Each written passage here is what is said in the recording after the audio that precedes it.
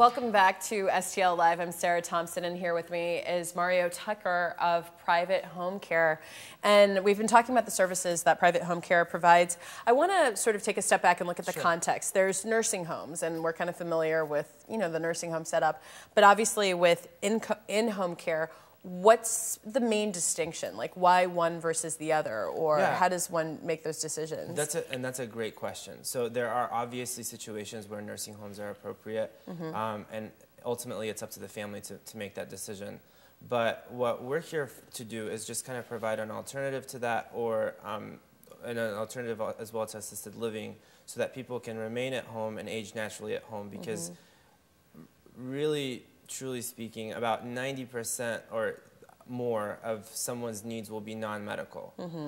So that's kind of where we come in. Someone that has difficulty walking doesn't necessarily need to be in a place other than home. They just need assistance walking. So that's a non-medical service. But obviously without that assistance, that person can't thrive at home. Someone that can't drive doesn't necessarily mean that they, you know, need to not be home. So that's kind of the distinction there. And I like the idea how you put it sort of in a natural way, because I think as anyone sort of ages, unless the doctor is saying you have to be in a medical setting, you're going to be most comfortable in your home environment. Absolutely, yeah. And we obviously, I mean, we have a relationship with, now, since so many people want to remain at home, there are a lot of companies that will provide nurses, that will provide, even doctors can visit a home, believe it or not. So we do provide those resources for our clients. So in the event that someone does require a more skilled level of care, for example, someone that needs to have a catheter changed, we can, you know, coordinate that with other companies so that they can still have their home care. They can still have someone with them, typically full-time. And they can also get, you know, have access to these other resources that can really help make the most out of that. So a great thing about our company is all of our clients have a care coordinator, and we have a small caseload per care coordinator. So for example, I have 15 clients that I manage. They're all full-time, they're all live-in. I know all of them, and I also know all of their caregivers. Their families know me. They can always talk to me. They can always reach out at any time. I know what's going on in the home, and you know, that's really important, because that's how we started this company. That's what. Well, speaking of how you started the company, tell me a bit about it. This is a family-started business. Is that correct? Yeah, we're locally owned and operated. I'm Bulgarian originally, so this is a model that's very familiar to us, having your family at home.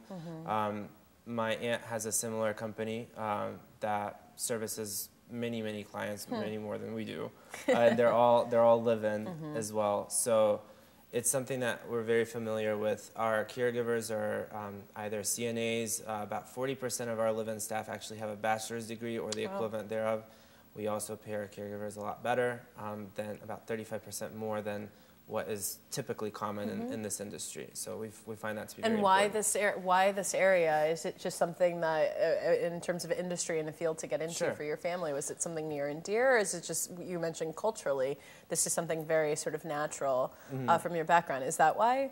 Yeah, I mean, I guess it's a combination of all of those factors. And St. Louis is really, the metro area is a great, I mean, it's an aging population.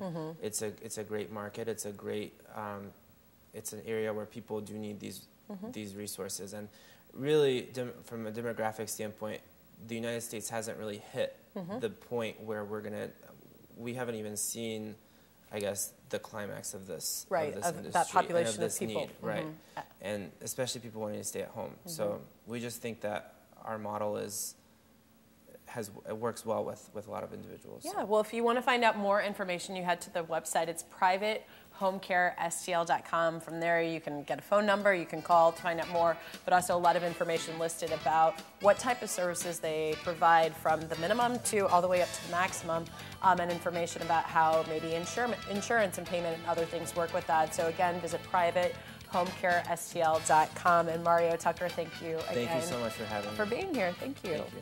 All right, well, there's more STL Live right after this. Please stay with us.